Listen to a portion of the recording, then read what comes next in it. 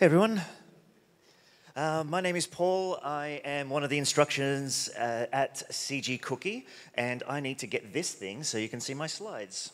So I want to talk to you today about storyboarding in 3D space. I'm assuming that a lot of people in the room have storyboarded, are storyboarders, know about the process.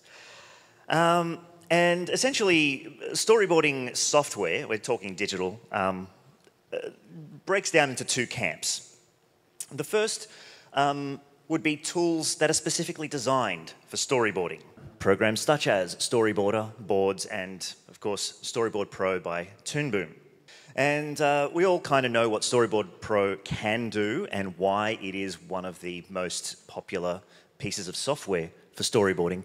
These are boards done by a UK artist called Paul Coulthard for Warhammer Dawn of War 3.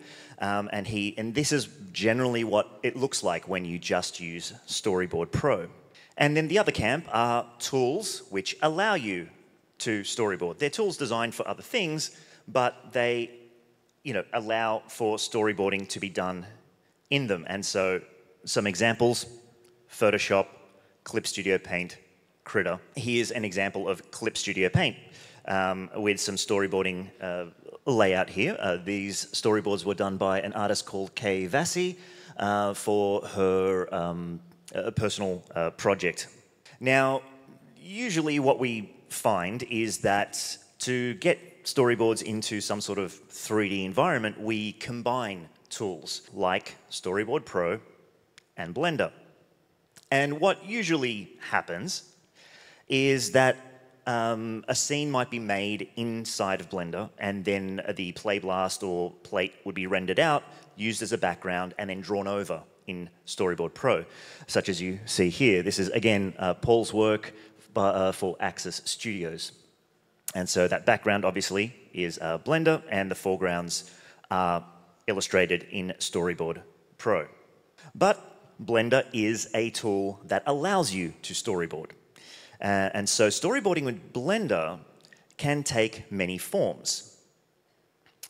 This is a storyboard that I created a couple of years ago for Caggegi for a project called Eat Sheep.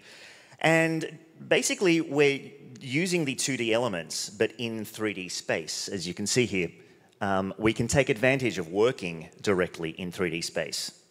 While we're in there, we can illustrate and edit each element in situ. And we can do things like depth of field effects, any sort of modifiers or effects that you can do with 3D objects inside of Blender, you can sort of do with a grease pencil object. Now, we can use Blender much like a 2D storyboarding tool. These are some boards by, let's see if I can read this. Matthias Mandiola. He is part of the crew that is developing Grease Pencil, and he's got a couple of add-ons, which I'll talk about in a moment. And this, again, is how we would normally storyboard. We would draw a plate or a background and then elements, and then just animate the elements that we need to for animatic purposes. Or you can build the model in 3D space, and instead of rendering the plate or the play blast to send to Storyboard Pro, you can then draw your 2D elements in situ inside of Blender. And so here is another example from Axis Studios. You can see the Blender set there. You can see how many keyframes this all has, because we basically can go from storyboard to animatic, and they're kind of interchangeable. And these elements can be animated. The cameras, because Blender can work with real-world values, all your camera settings, your depth of field effects, and all of that sort of stuff can be set as you would for your real-world analog. So your drawings are generally to scale. Blender allows you to use a number of tools within it to enable storyboarding. The first, of course, is Grease Pencil. We also have a sequencer. And I'll talk a little bit about the Story Pencil add-on. This is already inside of Blender. It's just not enabled. And if anyone has used add-ons in Blender, they're very easy to enable, disable. There's a lot in there that isn't enabled by default, so that Blender will actually just load up and you can use it. And this is such a one. And we also have the asset library. So let's first talk about grease pencil.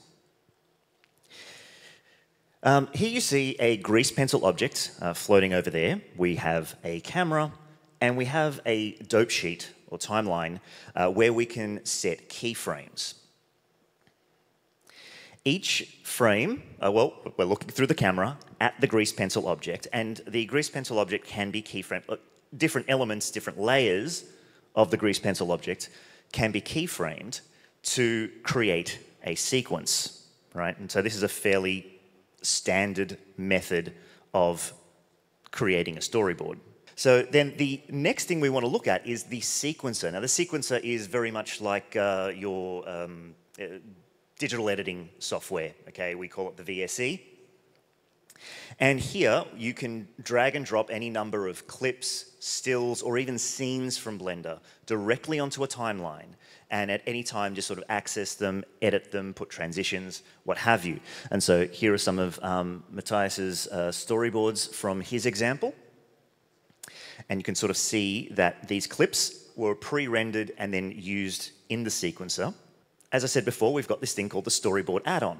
And what this does is it can bring together the grease pencil and the sequencer in a manner in which we can utilize it more easily. Now, I will say that even though it's an add-on that is accessed through a grease pencil interface, you don't necessarily have to use grease pencil objects. You can use 3D objects in any scene, and it works in much the same way. So what we've got here is we can see that we've got our sequencer, and we can see our preview up there. But each of those blocks, instead of being a single still or a sequence, they're actually a scene inside of Blender. And what we do is we can select a scene, we can click on Edit, and then that will automatically take us to another workspace, which is the scene. And in this case, it's in grease pencil. And what I did is sorry, Matthias, wherever you are. So what I did is, to illustrate this, we've got the keyframes down on the dope sheet. And what I wanted to do is just duplicate them to give this guy a bit of an extra bounce, just by copying and pasting a couple of keyframes, so that when it plays, he just sort of does a bit of a double bounce. And what happens is that once you've edited, you go back to the sequencer, that edit is sitting there. And so the advantage of this is that you're in the same bit of software, and if you're there with a director of photography or the producer of the animation or whatever, and they want this edit done, it can be done on the fly.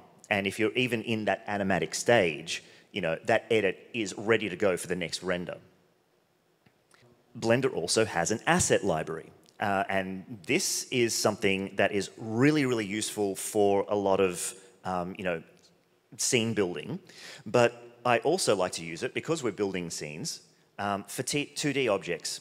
So I like to make a lot of my own grease pencil assets that will sit in a file, and I can just literally drag and drop them into my scene. So you're not constantly drawing, right? And so here I was recreating that scene from earlier. We've got a camera move, and basically, yep, you take a rock, you drop it in situ, you can take another asset, do the same thing, drag it wherever you want, and then that scene is built. We can see it in the sequencer, and then it just plays through.